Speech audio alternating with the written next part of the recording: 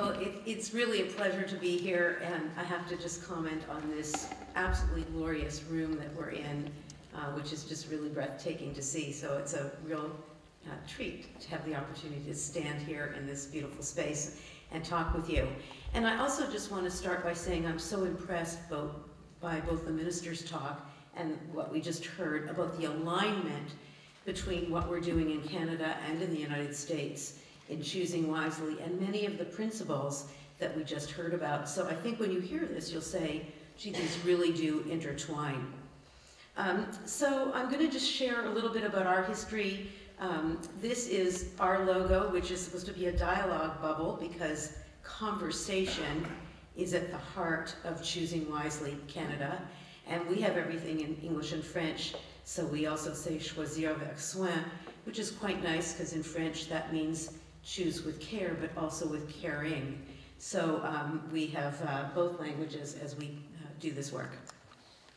So everyone knows this, and I won't belabor it, but it's what you just heard, that every country in the world, you're not alone in Wales, is struggling with the really remarkable pace of spending in healthcare. And this is the percentage of gross domestic product spent in different countries on healthcare. And as you can see, the red at the top is the United States, which is really having serious difficulties with their spending of almost 18% of gross domestic product on healthcare. The UK and Canada are below that, but these curves worry everybody because it is what you heard, unsustainable. So this is a slide that actually Don Berwick from the Institute for Healthcare Improvement wrote, published in JAMA, and I understand that he's actually on the Bevan Commission. And what it says is that he calls this the wedges of waste. So whatever the rate of increase in this gross domestic product being spent on healthcare, the tragedy is that many of these things, the things that we do, don't add value. And in fact, he calls these, like I said, the wedges of waste. And you can see that there's a wedge of waste around failure of the care delivery system, that we don't do what we should to prevent illness, so diabetics might not get early prevention.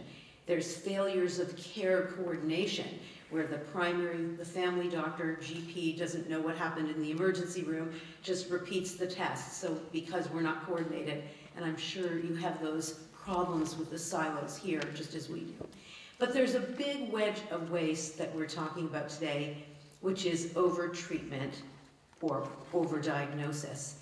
And these are tests, treatments, and procedures that we do that, as we just heard, don't add value to patients. They're not what's really needed, and they just increase costs, but they don't increase the quality of care for patients. So this is the backdrop to the conversation that I think you're having in Wales, and really every country is having. Can we get a handle on some of this by doing the right things for patients and avoid doing the wrong things that don't add value? So what would we say? Of course, as a physician, I don't wake up in the morning and think, gee, let's go into the office and see if I can do a bunch of unnecessary things that don't add value for patients. And patients do say all the time when I talk about this, well, why do doctors order things that don't add value? And I think there are multiple reasons. Often doctors say, and we know in our surveys that 60% of doctors say that this is a main driver, that patients want it. My neighbor had an MRI, she had a brain tumor, I want that too, so I make sure I'm okay. So patients may come in with expectations which drive us to do tests that we know are not really needed. I think we all are enamored with new technology. In our culture in medicine, new fancy tests and treatments are sort of alluring, both for doctors and patients. And so we prefer to do these new technologies thinking they're better. It's hard to, it's sometimes easier to do something than what might be perceived as doing nothing. If patients go home and say to their family member, well, family member says, what happened? You didn't get a prescription, you didn't get a test, they may feel that they didn't get care. And it can be harder, I think, especially if you're running late, you're busy, there are people in the waiting room, to explain why you're not ordering that test or treatment than to just check off the box and do it. So, in fact, in Canada, there's a workshop called Don't Just Do Something, Stand There, to try and get at this with family doctors. We have expectations between primary care doctors or GPs and consultants. The referring doctor might expect that you've done an ultrasound before you send the patient to the urologist, even though the urologist might not really need that. And we kind of do tests to meet the other's needs. We don't want to get sued. This is a big driver in the US, but it is in Canada too, and I would expect here too, especially in the emergency room. Doctors don't want to miss something. They're in the United States and Canada, we have a lot of financial misalignment, so doctors might get paid more for doing more. And I think the most important factor is that it's the way we learn to practice medicine. When I see a patient with X, I always order Y. And so we develop these habitual patterns of practice, and they're hard to change. We don't stop and think, what could I stop doing? So all of these things might contribute unconsciously to why we order things that maybe are not necessary or don't add value for patients. So with that said, choosing wisely is a campaign, and the words here are quite important to us, to help physicians and patients engage in conversations about unnecessary tests, treatments, and procedures, and help physicians and patients make smart and effective choices to ensure high-quality care. Very much what we just heard that the prudent healthcare principles are. It is about stimulating that conversation. So in order to do that, we began this campaign, just a quick history, in 2012 in the United States, just April of 2012, so it's a very young campaign. We started with medical societies in a way I'll describe in a minute, and in the first instance we had 9 medical societies participate. There are now over 70 in the US. And we launched in Canada just in April of 2014, so not very long ago, also with 9 societies, and we have more than 30 participating now. In a few minutes, I'll tell you more about the growing international campaign. So the approach of choosing wisely is to go to physicians. It is a physician-led campaign, and ask physicians through their professional societies, like the Canadian Cardiovascular Society, the American College of Cardiology, to develop a list, and I'll show you in a minute, of 5 things in their specialty for which there's excellent scientific evidence of overuse, waste, or harm. So 5 things in their discipline. The second component is a big patient education campaign with materials to try to change the understanding that more, right now patients often think more is better. More tests, more treatments, and we know that we have to educate the patients and public about that. 4th is to coordinate big efforts with the media, because we need to communicate this message broadly, and to work with the stakeholder groups, the hospitals, the health regions in our country, to try to implement these changes on a broader scale. So here's what they look like. Every society, and don't worry that you can't read it, I want to show you the format and I'll show you a specific one. Every medical society working with us developed their list of 5 things physicians and patients should question. And they all look like this, and they start with the word don't. So they look like, don't do imaging for low back pain unless red flags are present.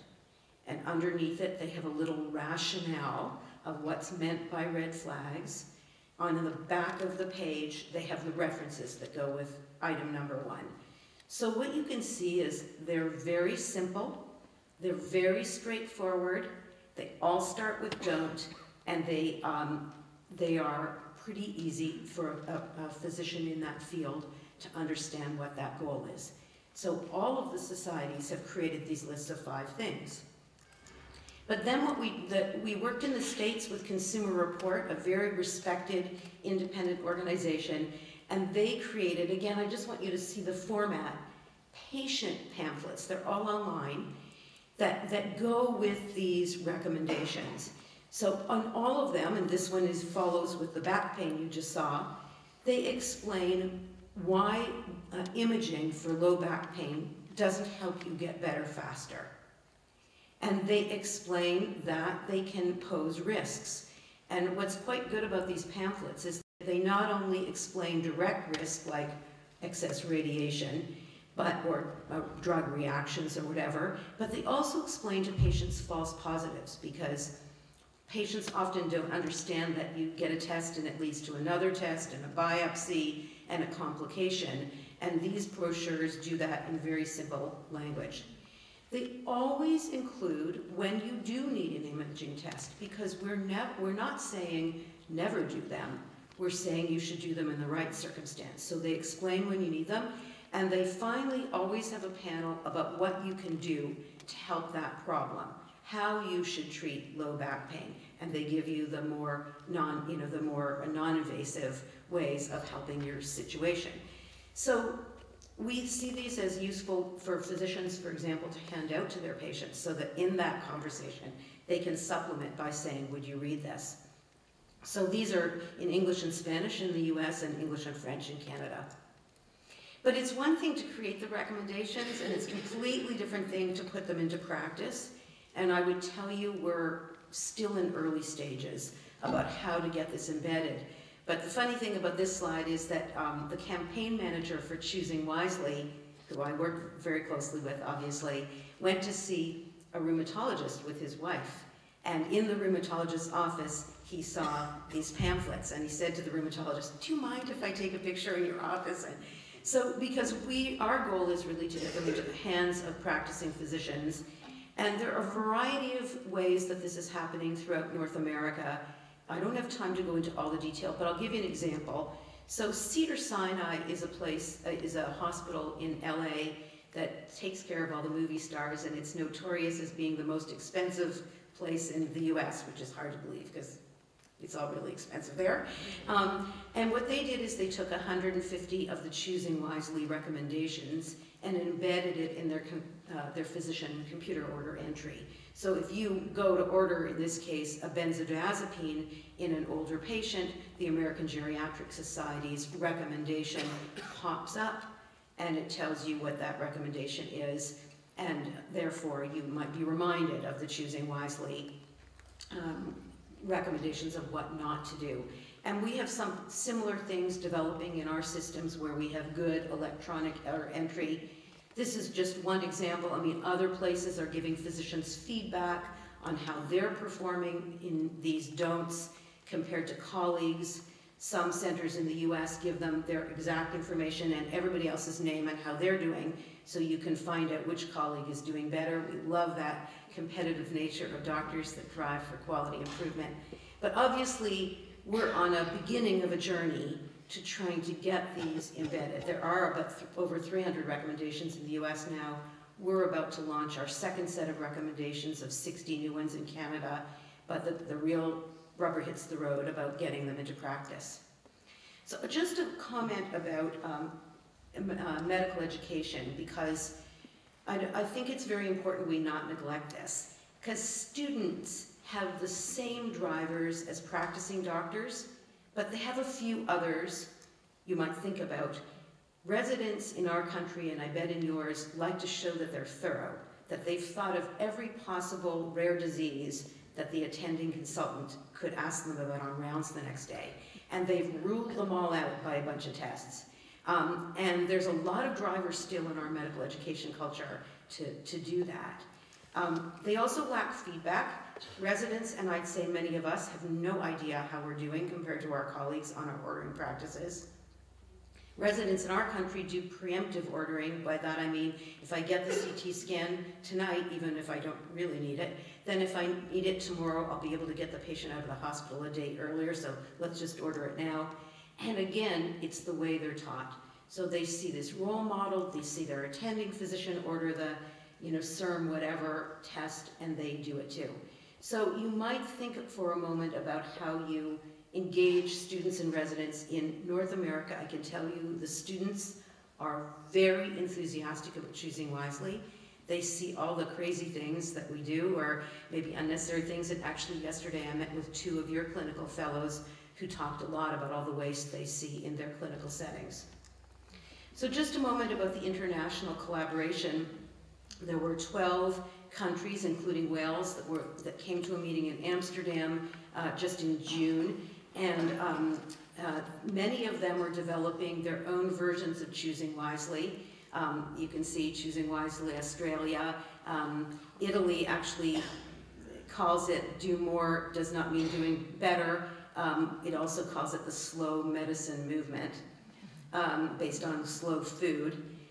Japan is involved, the Netherlands is doing it, Switzerland is evolving a program, and I listed prudent healthcare as aligned with what you're doing, aligned with this. So this just to say, Wales is not alone in trying to figure this out. Other countries are too, and just quite a number of places are finding the principles of choosing wisely, which is really physician-led. All of the countries in the discussion in Amsterdam really agreed that this was key to helping this be successful, because I know as a doctor, I don't warm kindly to an outside force telling me how to practice medicine. We kind of balk at that. We see it as interfering in our practice.